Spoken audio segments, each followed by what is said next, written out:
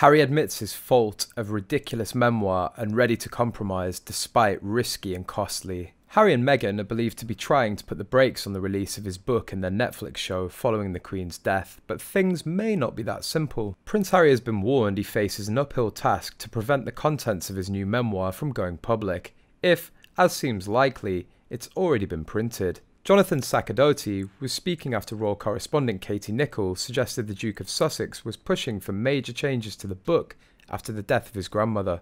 She further claimed copies had probably already been printed, predicting publisher Penguin Random House would have to pulp them at an enormous cost. "I haven't heard anything about the books being pulped," Jonathan Sacerdote told. "There are times when publishers have to do that, for example if they lose a legal case because of something printed in a book." Sacerdote warned of a potential risk if edits have in fact been made. If it's true that Harry's book is being rewritten or re-edited after it had been signed off and possibly even been produced to a nearly finished state, then there is also a risk that the earlier version could be leaked and made public, even if a decision is made to change the focus. That's always going to be a risk that will maybe make some people afraid. The further down the line it was, the more people will have seen it, and the more digital copies of it that will be in circulation. It's virtually impossible for something to be truly withdrawn these days once it's been seen and sent around, even just internally at the publisher. So even if it's edited and changed before it's published, the original text will always be a possible threat. The royal family has been going out of its way to include Meghan Markle, a design icon has said.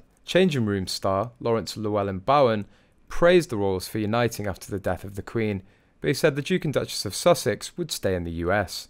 Mr. Llewelyn-Bowen said, "Well, I think it's going to be difficult. They obviously have to weigh up how much time they're going to spend in the UK, and by the sounds of it, they're going to be pretty US based, at least in the near future. That's obviously where Meghan feels a lot safer, and it reflects her and her personality a lot more than being over here. It's complicated over here, we're rather weird. On one hand, we're very supportive, and on the other hand, we expect royalty to be good value and work hard for us." He added, "I think it's difficult for someone like her to get the balance right.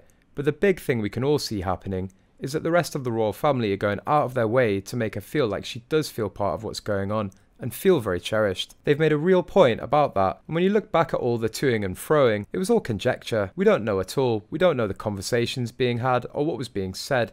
We don't know whether people were making her feel welcome or not. But to me it looks very much as if she's always been welcome." He told, "In-laws are never easy, my goodness, but royal in-laws? Wow, that's complicated." Mr. Llewelyn-Bowen's comments came amid claims Buckingham Palace aides are plotting to block Harry's bombshell memoir, which was due to be published this autumn. A friend of King Charles reportedly told, "The question inside the palace is, can the book be stopped? It may be that even Harry can't stop it at this stage, but the feeling at the very top is that there's no good that can come from airing grievances in public." Grant Harrolds, a former royal butler to Harry, William and Charles, told the memoir would be a disaster for the Sussexes.